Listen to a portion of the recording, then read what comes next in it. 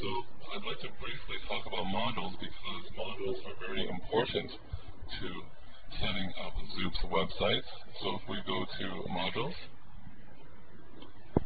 and with modules, if you log into the XOOPS page, let's go here.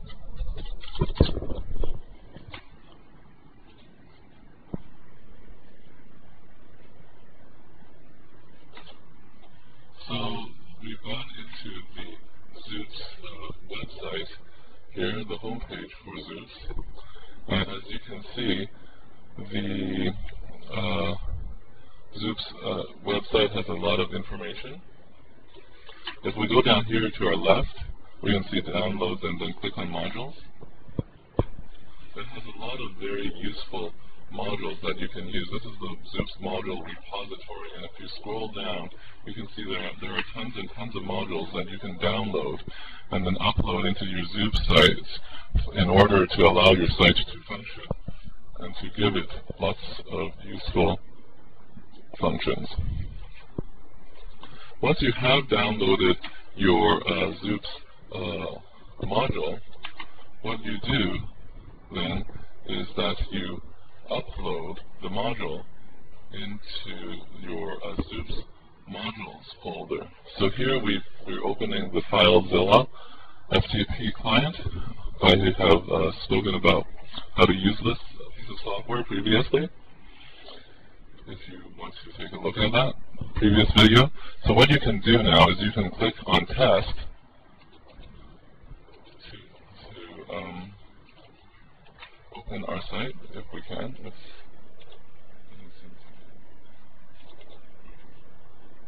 Okay, so we've opened our XOOPS website through test, and then you click on modules here, and what you do is from your whatever folder the module you've downloaded into, you upload the folder of the module into this system folder.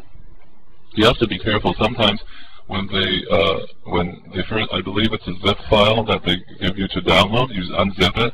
But when you unzip it, sometimes you don't upload the whole folder. You just upload the folder that has the module itself, which is sometimes one or two inner folders into the actual folder that you downloaded. There should be, oftentimes there's README instructions on how to upload it or use the module.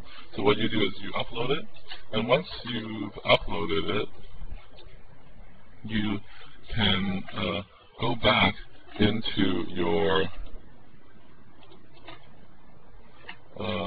modules preferences. Right, so we're right here. So what it'll do is that an icon with the module will appear down there, and you just click the installation icon to install it, and you just follow the instructions there, and after it installs, it should appear up here with your module. And then once again, you should have an icon, and that icon should appear also here and also on the left menu too. And then you can go into the module and then edit the module itself. We can go into a little bit more detail about module downloading and installation when we actually have an example module to show you. So thanks for listening today. Goodbye.